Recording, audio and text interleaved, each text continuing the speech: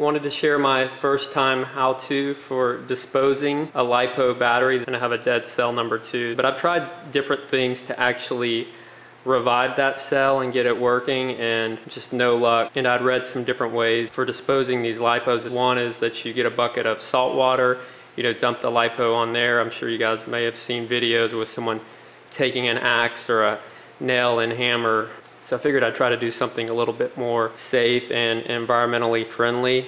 There's a great article that talks about this approach that I'll post in the description below, but what you see here is a pack of 12-volt light bulbs that I got from the local auto store. I believe it was $4 for 2. So it's a 12-volt, and I've soldered an XT60 connector on there, and all I'm going to do is connect the LiPo and then let it drain over time. I actually have a little ammo box here. Wanted to have it in a somewhat fire safe enclosure while I do this test. Okay, so I'll go ahead and connect up the light bulb.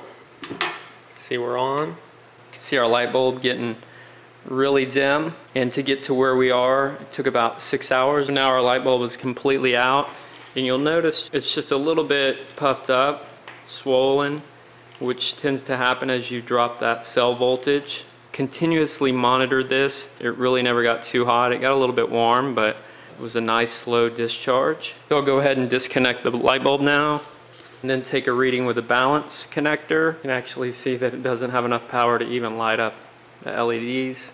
So what I'll do instead is I'll just take a direct reading from the XT60 plug on the battery. Looks like we're at 1.9 volts. So next we're going to cut these leads.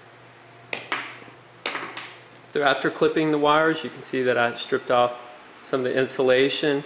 And the somewhat nerve-wracking part was that I just quickly tapped these two leads together, and there was a little bit of a spark. It wasn't even visible. You could just hear the sound because we had drained this to such a low voltage. You can see that I've soldered these two leads together, but before I did that, I just took a reading after I had shorted these two leads, and we were sitting at 0 volts. And after getting this far along with it, I've been wondering what to do next. Is it actually safe to put in the regular trash? And I'll post a link to the RC Toys article below, but it says these are landfill safe. So we'll put this guy out for trash pickup, and if I see a burning garbage truck driving down the road, I'll definitely let you guys know. I wanted to share that process with you guys. As I mentioned earlier, it's the first time I've done this, and there are obviously varying schools of thought on how you drain your LiPo battery, but I'd have to consider this relatively safe compared to some of the other methods that I've read. So be sure to check out the links below, just in case you want to do your own version of this. If you have any thoughts or suggestions on how you've done it or recommendations, I'd love to hear them.